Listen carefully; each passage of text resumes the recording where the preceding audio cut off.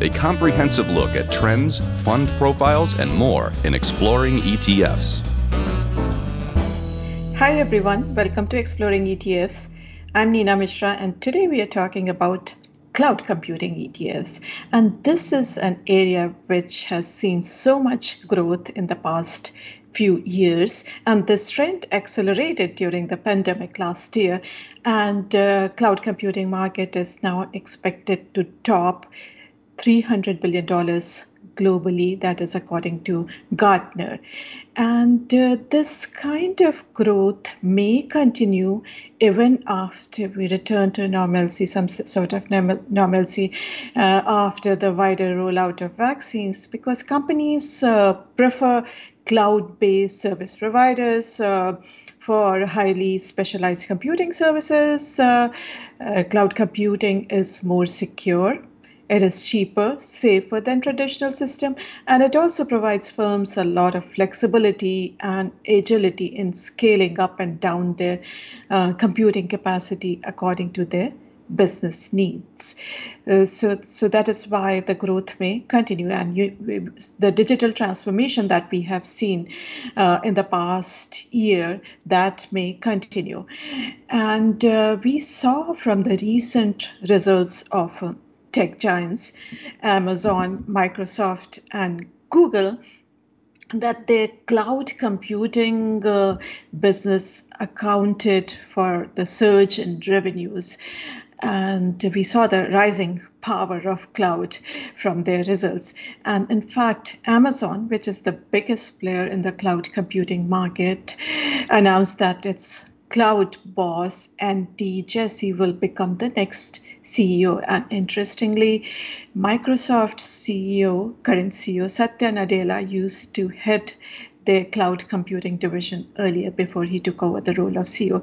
Microsoft is the second biggest player in the cloud computing market, but their cloud business is rising very fast. And in fact, during the recent quarter, their Azure revenues surged 50%, more than 50%. Azure is actually the biggest source of revenue for Microsoft now. And Google, which is right now a distant third player in the cloud computing market, is also spending a lot on that business to catch up with the other two giants. So while these three companies are the biggest players in the cloud market, but they are not pure play cloud computing companies. The smaller cloud computing companies, pure play cloud companies, they are growing even faster. And that is why cloud computing ETFs have done very well in the past years. So let's take a look at 4 cloud computing ETFs by going to the quote page on Zacks.com. So the first one is by First Risk. It is the First Risk Cloud Computing ETF, ticker symbol SKYY, Sky. This is the first cloud computing ETF, and pretty large now with 6.6 billion, more than 6.6 billion in assets. It holds infrastructure, platform, and software cloud companies. And it has an expense ratio of 60 basis points. Now, these ETFs are thematic ETFs, so they would be more expensive than plain vanilla broad market ETFs. Now, to learn more about this ETF, you can read our research report, articles, and then you can go to the external web page, First Trust web page for this ETF, and you will see that it has certain criteria: minimum market cap of 500 million, minimum free float, modified equal weighting methodology, and then each security weight will be capped at 4.5% at the time of rebalancing. So the big players like Amazon and Microsoft and Google will not occupy a lot of weight in the portfolio. Now, looking at the top holdings, those are still among the top holdings. And then there are companies like MicroStrategy, which is so much in news because of its Bitcoin holding, MongoDB, Kingsoft Cloud Holdings. These are other top holdings in the ETF. Now, the second one is by GlobalX. this made its debut in 2019 and was one of the most successful launches of that year. This holds companies which benefit from increasing adoption of cloud computing. This follows a market cap weighting methodology. Slightly more expensive, 68 basis points, and this has also gathered 1.6 billion in assets very fast. Now, to learn more about this ETF, you can again go to the quote page on Zacks.com. I had done a podcast with GlobalX some time back.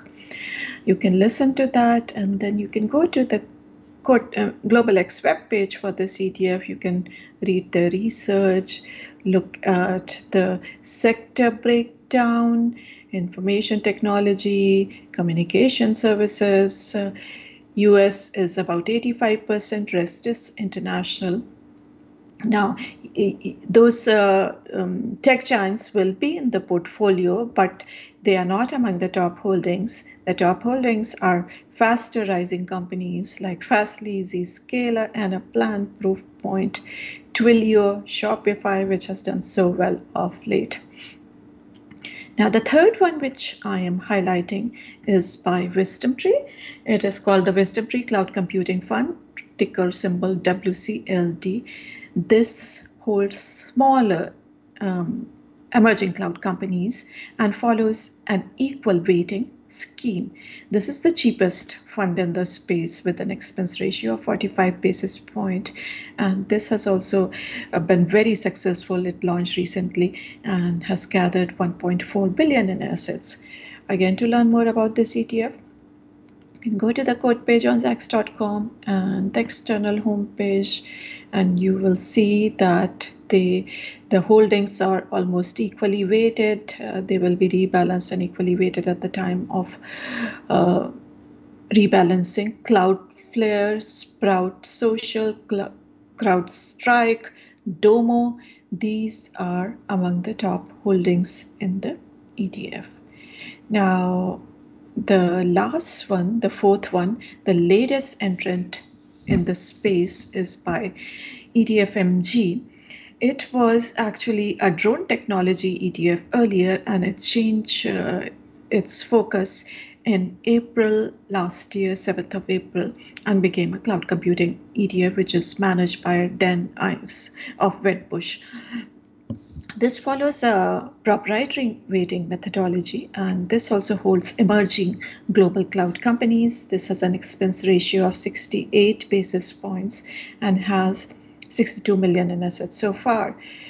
Again, to learn more, you can go to the quote page. I recently did a podcast with Dan Ives, so you can listen to that. And then you can also go to the external homepage and learn more about this ETF. It basically holds companies from these four areas: infrastructure storage, software as a service, cybersecurity, and then consumer and business cloud-based applications.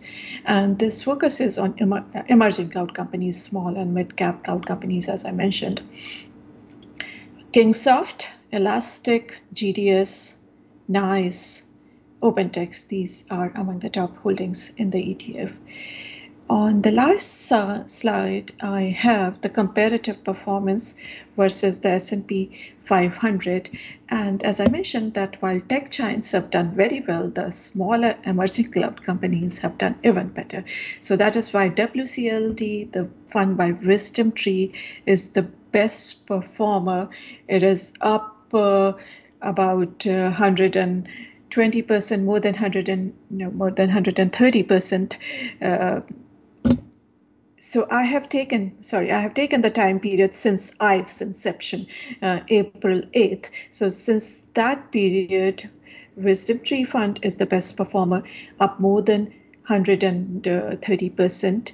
Then IVE's is up more than 110%. And the other two, Sky, SKYY, and CLOU, are also up more than 100%.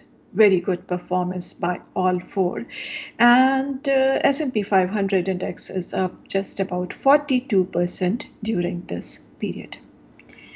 Thanks for watching. In full disclosure, I own WCLD and CLOU Cloud in the ETF investor portfolio that I manage. Make sure to subscribe to our videos so that you do not miss anything. And also make sure to check out zacks.com/promo for an interesting offer. And I'll see you next week.